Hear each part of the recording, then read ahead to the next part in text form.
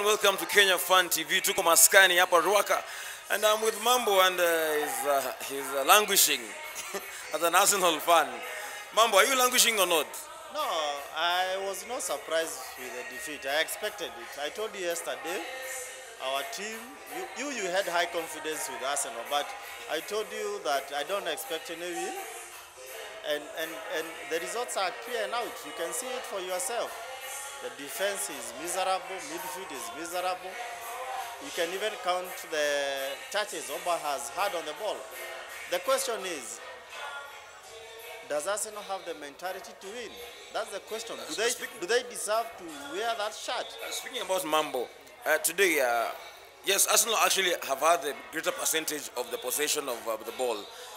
And it was a team that had a mixture of some young players.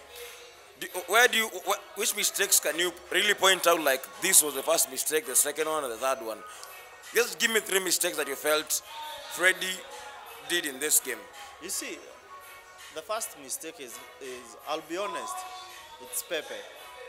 I know he scored a brilliant goal and provided an assist during West Ham games, but to me, Pepe holds the ball too much and dribbles the ball. It's more than Guendouzi.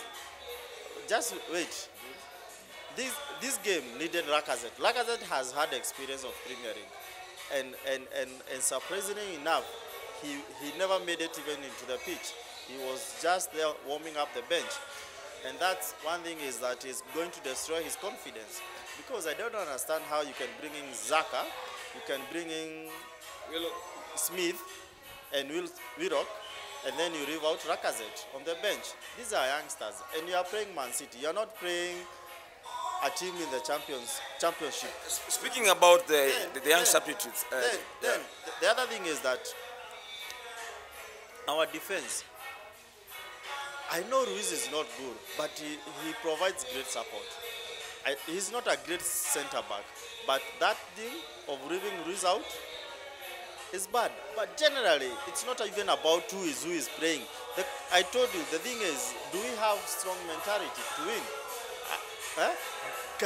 Can our defenders do real tacklings? Or they just let the guys pass and then they just admire like a girl walking into a pub? You spoke about the substitutes, and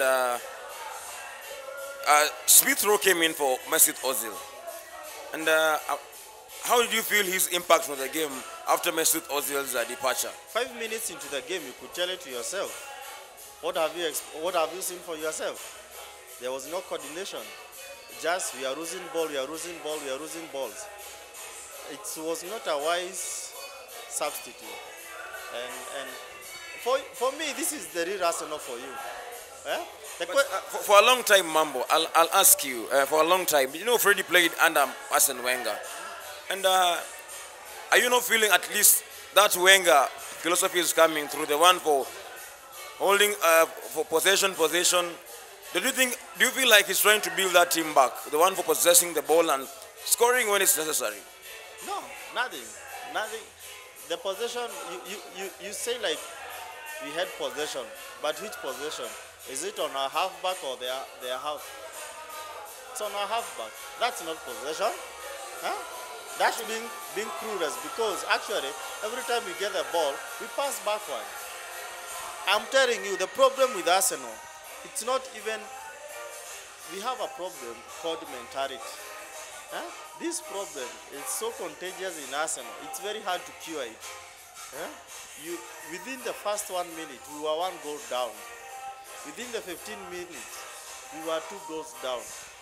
And how many shots on target did we make? And remember, we were playing in our home ground. Well, we have had a bad record this season on our home ground. That's why I'm saying the problem with Arsenal is mentality.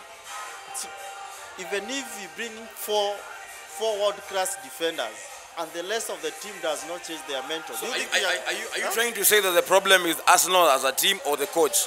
As a team. When you say as a team, even the coach is included there. The only person deserving to be on a national shirt is Martinelli. That's it. That guy, you can see what he has done. That guy is... What about Oba? Yeah? Aubameyang. But how many touches did he have? You know, for him to get up the ball, he has to get from the midfield. As a captain, is he having the influence in the field? As a captain, I agree with you. Yeah. As a captain. Oba, as a captain, he's not vocal enough to control the game. He's not vocal. How many? Let me ask you.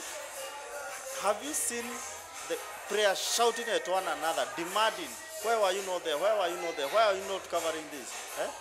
Arsenal players, like, if the ball passes, they just stand and admire a girl like heading to a crowd. That's all I can say. And don't be surprised if you are waiting for big things to happen. I know. One thing is, you know, the interesting fact is Chelsea lost. Yeah? And we lost. But and the difference and the gap between Chelsea and Arsenal is 7 points. We are having Chelsea on the eve before. Is it next year? After Christmas. So, are you content we are going to win our next games? We are playing Everton, Chelsea, Bournemouth. 3 games. Bournemouth, yesterday, surprisingly, defeated Chelsea. Not surprisingly, they deserve.